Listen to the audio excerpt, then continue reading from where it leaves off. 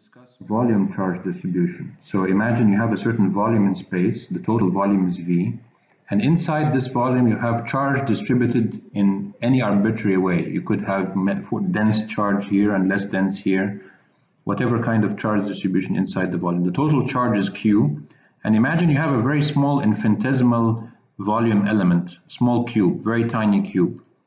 We can define the charge per unit volume the same way we defined area and line charge, but now we're taking dq by dv, which means that dq for an infinitesimal element of volume is rho times the volume.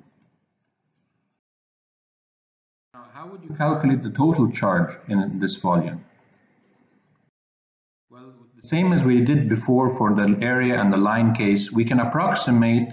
If you cut up this volume into a finite number of elements of volume, we can approximate the charge in each element of volume as rho times delta V. But then we get into the same problem that even when you have a finite element of volume, the rho can change from point to point inside the same element. So which rho would you take? You could take, for instance, the value of rho at the center, but that would still be an approximation. So we could say that the total charge inside the volume is approximately the sum of rho times delta V. Rho, you could take rho at the center of each element and then multiply that by the volume. That will give you the charge in one element of volume. Then you go to the next element of volume and you get rho at the center of that element of volume and you multiply it by the volume and so on. If you do that, you'll get an approximate value for the total charge.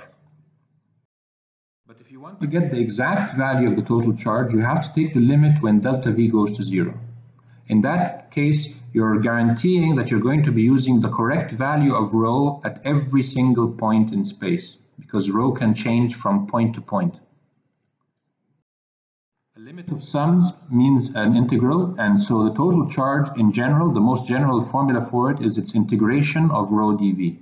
And rho here can change from point to point in the material, so in general it could be a variable. And this should be a definite integral with proper limits. If it happens that rho is constant, then you can take it outside of the integration. And in that case you have rho integration of dV. Integration of dV is just the total volume. So only in the limit when rho is constant, you can make a very simplified, much simplified formula that Q is equal to rho times the volume. But remember, this is only the case when rho is constant.